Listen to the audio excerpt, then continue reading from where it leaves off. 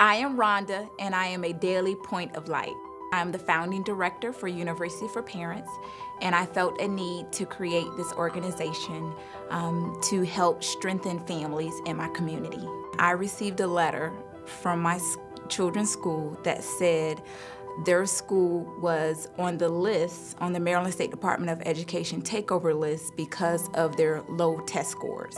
I actually set up a meeting with the principal to find out, what could I do as a parent to assist in helping the school with this issue that they were having. I really wanted to motivate and inspire the parents to see that just leaving the school and transferring their child to a different school was not going to solve the problem of our community and our school, but by staying together and working together and tackling the issues and seeing where we can be more involved, that would help change the demographics of the school.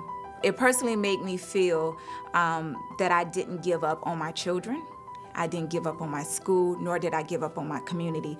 I was diagnosed with cancer in December 2009. So I'm a mother of 3 with cancer, and I'm more motivated now to help because I want to show my kids, despite whatever you're going through, you're still able to provide service and give back to others. I think parenting is the most important job in the world because it's actually the hardest job in the world. And as a parent, I am my child's volunteer for life.